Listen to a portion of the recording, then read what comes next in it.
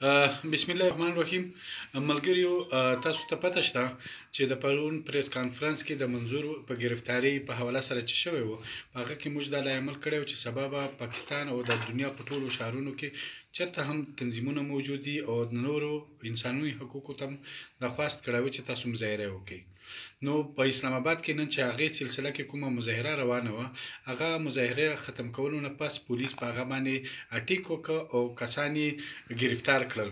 په هغه کې عصمت بیبي هم چې عوامي ورکر پارټي ده او محسن داور چې د موږ مخکش ملګری او د کوم اسمبلی ممبر هغه هم گرفتار کړ. ملګري، بالکل تاسو تکړه اوسئ. زه بهر ته یم، په محفوظ ځای کې یم.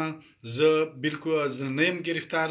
او څومره ملګري چې وی د آینده دپاره په ګروپونو کې تاسو خپلې خبرې اترې روانې کړئ چې آینده لا عمل موږ څرنګه تیار کړو. موږ هم دلته پې لګیا یو د ملګریو سره چې موږ آینده لا عمل څرنګه تیار کړو. موږ او زه نور هغه پښتانه کمپرست پارټۍ ته ورسره مظلوم قوتونه ته چې په دې خبره کې کلک ودري چې موږ ریاست په دې باندې مجبور کړو چې آئیني او ریاست کې چې کوم د ادارې ظلم او زیاتی دی په هغې حواله سره موږ د دې نه منې کړو.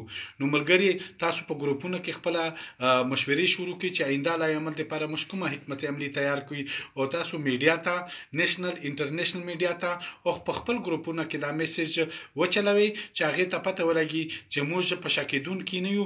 خپل سفر مو جاري ساتلی دی او دا تحریک به موږ منقطي انجام ته رسوو. او تاسو ټولو مننه، ډېره شکریه او چې داسې خبره وي په ګروپونو کې شیر کوئ چې موږ یو بل سره پې خبرېږو. مهرباني، مننه.